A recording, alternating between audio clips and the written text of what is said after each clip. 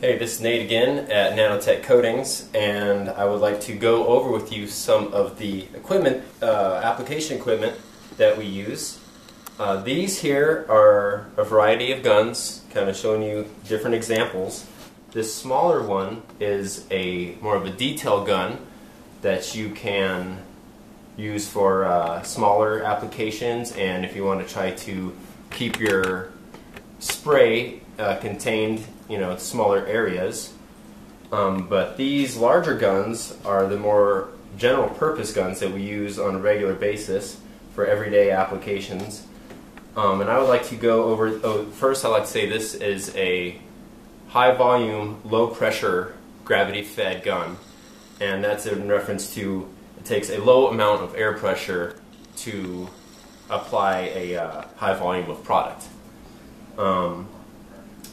This knob here is the air pressure, or the fluid flow rate, so you can adjust the amount of product that you're spraying at any given time. You can decrease the amount or increase the amount of fluid or product. This knob here on the side of the gun is the pattern adjustment knob or fan adjustment knob, and you can adjust it from anywhere from a round spray pattern that's round in nature to where it fans out.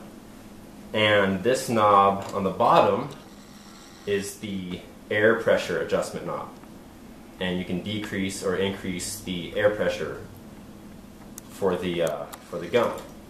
Now, I recommend having a regulator.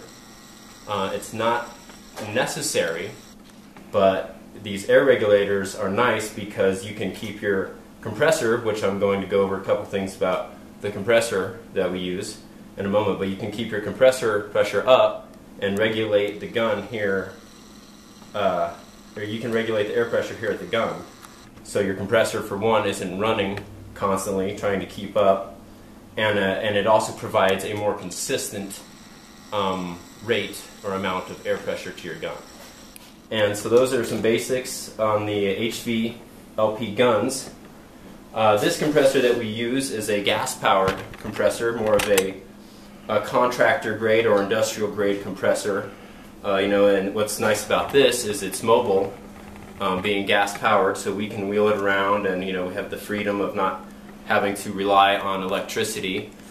And this is what we like to use, because it's a pretty substantial compressor and can deliver, some high amount of air pressure. But if you're just doing some things around the house, so kind of do-it-yourselfer, an electric-powered pancake compressor is completely good for smaller jobs as well.